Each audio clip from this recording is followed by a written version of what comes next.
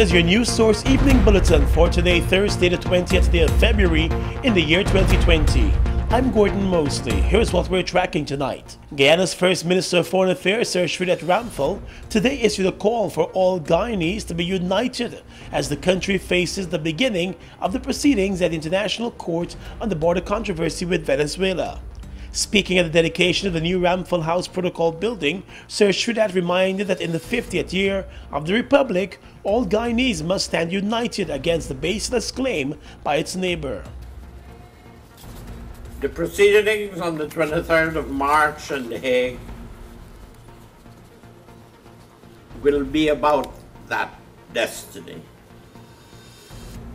It is my plea to all fellow Guyanese that between now and then we do nothing to impair that destiny.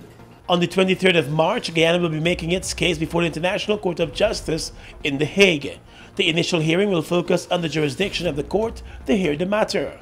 Venezuela has repeatedly stated that the court has no jurisdiction and it will therefore not be taking part in the hearing. But Guyana will be moving ahead with the case. Sir Sridhat Ramphal is a part of Guyana's legal team. He said as Guyana faces upcoming elections, Guyanese must not stray away from the meaning of the nation's motto. And President David Granger, in his address at the rededication ceremony this morning, also spoke about Guyana's road to republic status and the important role that the Foreign Affairs Ministry has been playing over those years. The President said the practice of diplomacy and the professional foreign service are the hallmarks in protecting the national interests. Diplomacy requires a core of educated and dedicated diplomats. A professional foreign service possessing a proficient cadre of career diplomats is obligatory for the promotion and protection of the state's national interest. The concept of the national interest of any state, rendered in French by the words raison d'etat, is not, as Bismarck would have said, not an exact science. More news coming up in a moment. GBTI is your Guyanese bank, a bank that understands every customer's unique needs, opportunities, challenges, and financial concerns. At GBTI, we see you for you.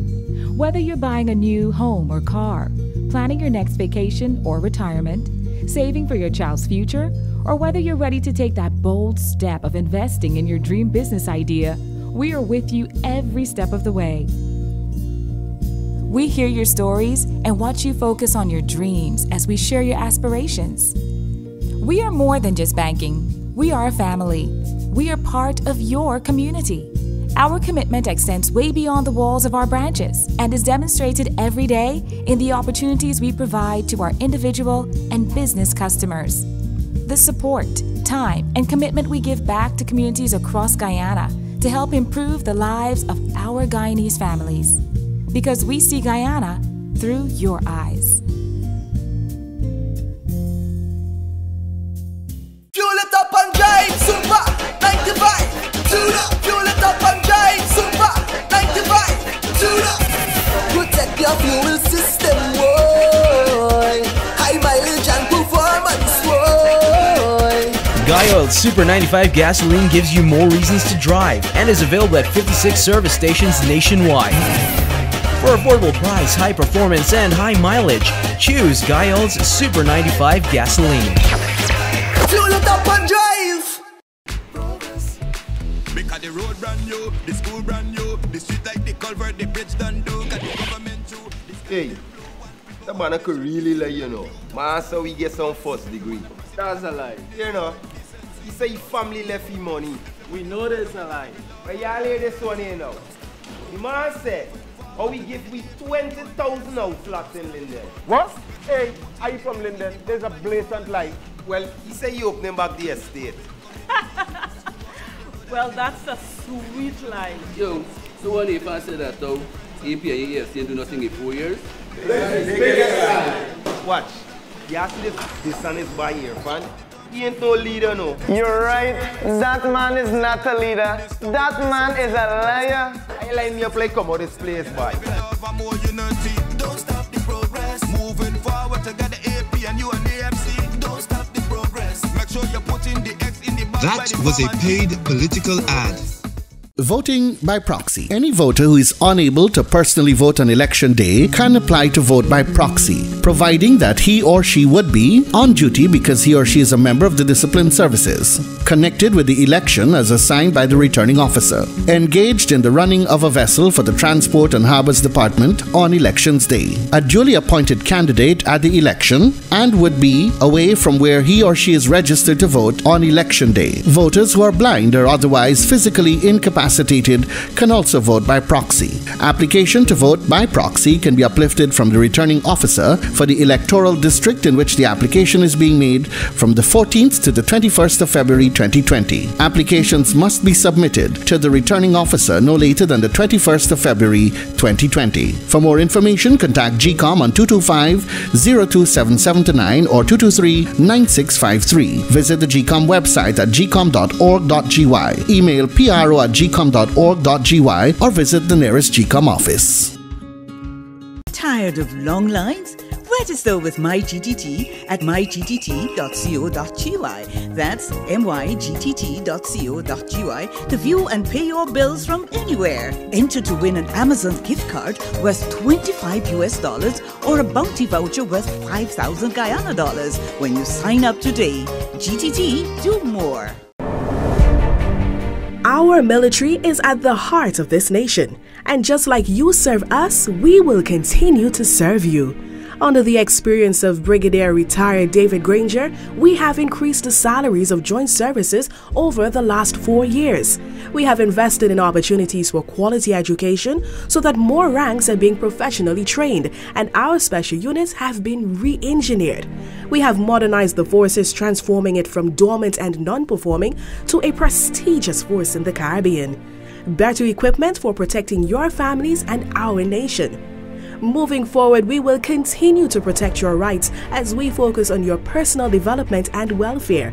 This means improved salaries, more specialist trainings, better vehicles and equipment, a new National Police Academy with regional branches, and investing in technological solutions in order to reduce crime. This in addition to continuing the work we have started, improving our operational structure, building new accommodations, and providing improvements to all bases.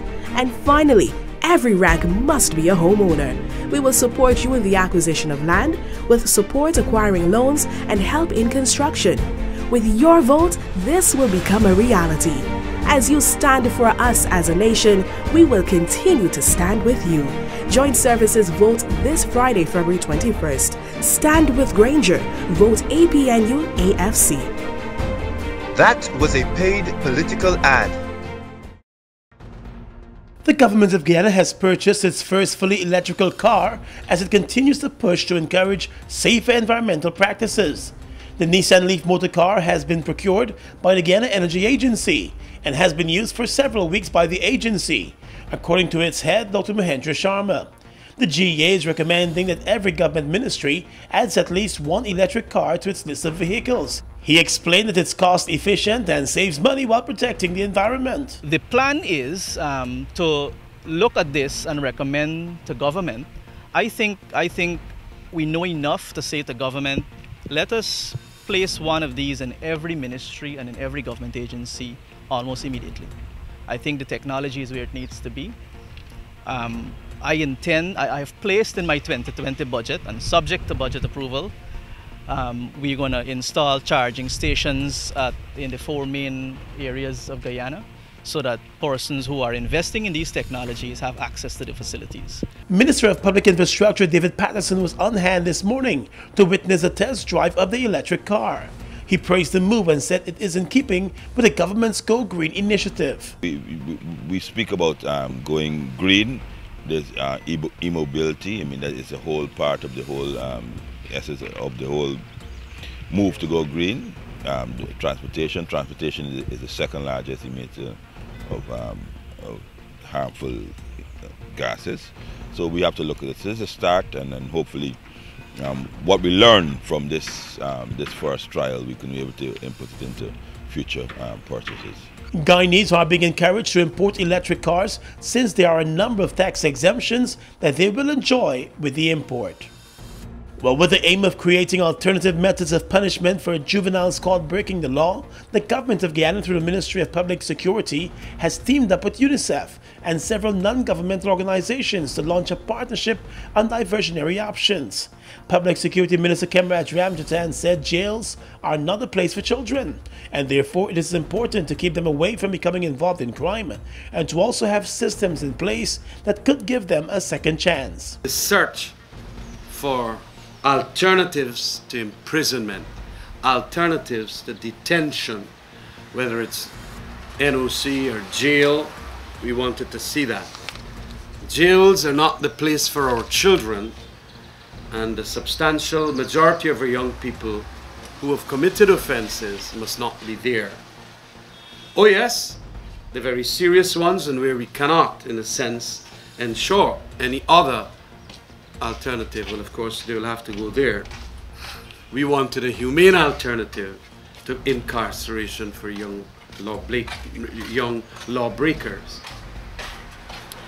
And that is why the emphasis was put on diversionary measures in a big way in that act, diverting juveniles away from the formal court procedures. Minister Ramjatan said learning platforms ought to be created to give them better opportunities also.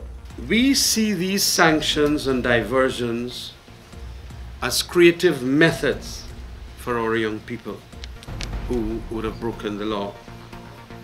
And the imaginativeness and the creativity will also continue, because as you meet these young people, you can come up with far more creative things than ministers can, or even magistrates. And it is important then that we utilize our Director of Youth, our Director of Juvenile Justice, the Juvenile Justice Committee, the partners, to come up with these innovative methods so that we can take them away from the stigma of jails. The initiative has been welcomed by Chief Magistrate Anne McLennan, since she believes children must be treated differently than adults. Children must be treated different from adults whenever they come into contact with the law. Regarding the alternative measures, the magistrates must be commended thus far for using their initiatives in some instances to ensure that some measures and non-traditional means were put in place to ensure that those children who appeared before them were given access to education, rehabilitation, and prepared for reintegration back into society. Guyana passed the Juvenile Justice Bill back in 2018. The Private Sector Commission today called for Elections Day to be declared a national holiday to allow persons to fully exercise their franchise. The call by the private sector came one day after the Education Ministry announced that schools will be closed on Elections Day, the 2nd of March. Although the government has not made the formal announcement of Elections Day being declared a holiday, it is moving in that direction. Public Security Minister Kemraj Ramjatan said it is being contemplated this morning. Guyana will head to the polls on the 2nd of March. The members of the discipline services will be casting their ballots tomorrow, Friday. Well, as the political parties enter the home stretch with their campaigns, the Carter Center has issued a call for them to refrain from provocative speech. In a statement today, the Carter Center, which has been monitoring the campaigns, said it is concerned about the elevation of rhetoric on the campaign trail. According to the Carter Center, the introduction of a code of conduct by the Ethnic Relations Commission was a welcome initiative, and that code calls on all parties to refrain from using any words or engaging in actions that might stoke tension or be offensive. All of the parties competing in the upcoming elections have signed on to that code. The Observer Group noted that the political campaigning has been peaceful, although observers have heard allegations of isolated incidents of harassment of supporters of both the ruling coalition and the opposition. Meanwhile, the Carter Center statement also focused on the preparations for the elections. Based on its observations, the Carter Center said it has noted the preparations have been going well. On the issue of tabulation of results, the center noted that while the procedures are covered by law, it is concerned that those procedures have not been made clear to key stakeholders. The Carter Center believes that clear and detailed explanations and procedures are critical, and GCOM ought to publicize and distribute the existing procedures as widely as possible, including to all political parties, civil society organizations, the media, and electoral observers, in order to clarify any misunderstandings and avoid disputes over the process. The sod was turned yesterday afternoon for the construction of 2 more branded hotels at Ogle, a short distance away from where a new AC Marriott hotel will also be built. The latest project, which will carry the Hilton brand, will see just over $100 million being invested. At the sod turning yesterday, Finance Minister Winston Jordan said the country's economy continues to grow and attract new investors, especially in non-traditional sectors like tourism.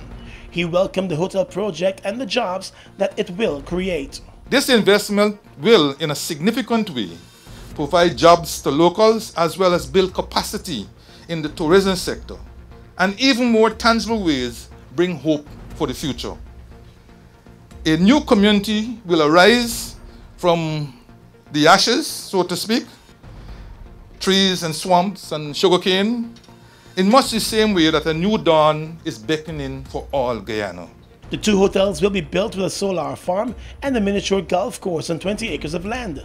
An overseas-based Guyanese is among the group of investors leading the project. The real estate entrepreneur Edmund Braffett said he's pleased to be part of the investment in his homeland. Everything you see here, the end result of this, is a culmination of the work done by a group of Guyanese.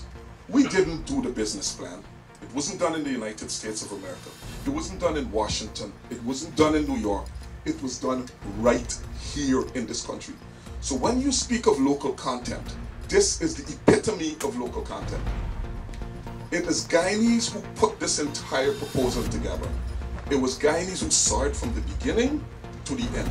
So you should give yourselves a round of applause for that. And his business partner Mike Elliott of Energy Real Estate said the investor's vision is to transform the Ogle area, and that is what they'll be working towards. It's our vision that this site will be a focal point for the Ogle area and to master plan a well-designed mixed-use commercial project. Currently, we anticipate 2 internationally flagged hotels with associated amenities. We're also seeking office and retail users, and will develop several build-to-suit properties to ensure a well-balanced project. The government's holding company Nissil brokered the deal. We are legions of men standing strong, but never too proud to stoop and help someone. We must send a clear signal to all. Do right, walk in upright ways, knowing that's what being a man is all about, and ever aware that things will only get worse when good men do nothing. Stand strong, be the one to live right. Hi, I'm Andrea Farnham and I'm from Mabaruma, Region 1. I have been attending this college for the past month. It is a 1-year course. This is actually the 4th batch of students. I'm part of the 4th set of children that have passed through this college. So this opportunity that it has presented, this college has presented, where they train us to be better public servants is something that I see will be beneficial in my life, not only professional-wise, but personally. This is a wonderful initiative by the Ministry of Presidency that enables us, myself, and my peers to grow professionally. Yeah. I'm David Granger, and I approve this message. Voting by proxy. Any voter who is unable to personally vote on election day can apply to vote by proxy, providing that he or she would be on duty because he or she is a member of the disciplined services, connected with the election as assigned by the returning officer, engaged in the running of a vessel for the Transport and Harbours Department on elections day, a duly appointed candidate at the election, and would be away from where he or she is registered to vote on election day. Voters who are blind or otherwise physically incapacitated incapacitated can also vote by proxy. Application to vote by proxy can be uplifted from the returning officer for the electoral district in which the application is being made from the 14th to the 21st of February 2020. Applications must be submitted to the returning officer no later than the 21st of February 2020. For more information, contact GCOM on 225-02779 or 223-9653. Visit the GCOM website at gcom.org.gy. Email pro@gcom.org.gy or visit the nearest GCOM office. Things really moving fast in Guyana, and we all got to keep up. In 2015, I didn't even get to vote because I was in the bush. And my boss man did everything to make sure I couldn't come out in time for elections day. I couldn't even get somebody to vote me by proxy. This year, I take in charge. I am voting because it is my right, and I want to have my say for Guyana's future. March 2nd, I am ready. I'm David Granger, and I approve this message. That was a paid political ad. Across the region right now, CARICOM leaders have agreed to send a fact-finding mission to Haiti in a bid to finding a solution to the ongoing social and political unrest in the French-speaking CARICOM member state, where opposition parties are demanding the removal of the president. The mission will be led by CARICOM Secretary General Ambassador Erwin Larocque and will include representatives from the Bahamas, Jamaica, and Barbados. The president of Haiti was among several Caribbean leaders who did not attend the two-day intersessional summit, which ended yesterday. The opposition parties have accused Moïse, who came to power back in 2017, of corruption and have been staging street demonstrations in support of their demands for him to step down. While Canada is hosting foreign ministers from more than a dozen Latin America and Caribbean countries opposed to Venezuela's socialist president Nicolas Maduro, amid growing signs that a Western-backed push by the splintered Venezuelan opposition to remove him is sputtering. The meeting of the Lima Group in Quebec comes amid a renewed push for a new presidential election in Venezuela and attempts to drum up international support for the flagging opposition movement. Canada and nearly 60 countries recognize opposition legislator Juan Guaido as Venezuela's legitimate leader and view Mr. Maduro as an illegitimate president who stole his country's last election. And finally tonight, international news. A man has been arrested on suspicion of attempted murder after a stabbing inside a central London mosque. The victim in his 70s was injured in an attack at the London Central Mosque near Regent's Park, which police are not treating as terror-related. He was taken to the hospital by paramedics where his condition has been assessed as not life-threatening. A 29-year-old man was apprehended by worshippers who broke from prayer to restrain him until the police arrived. And that's your News Source Evening Bulletin for tonight. I'm Gordon Mosley reporting.